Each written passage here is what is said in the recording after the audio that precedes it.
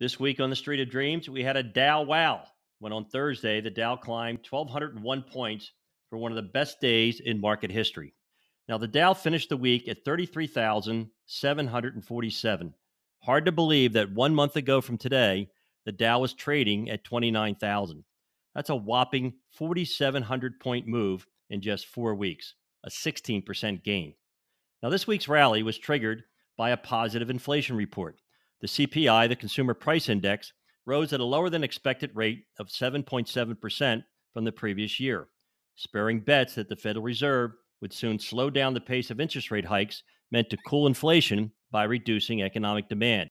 So, the big question on investors' minds is, will inflation continue to slow from here?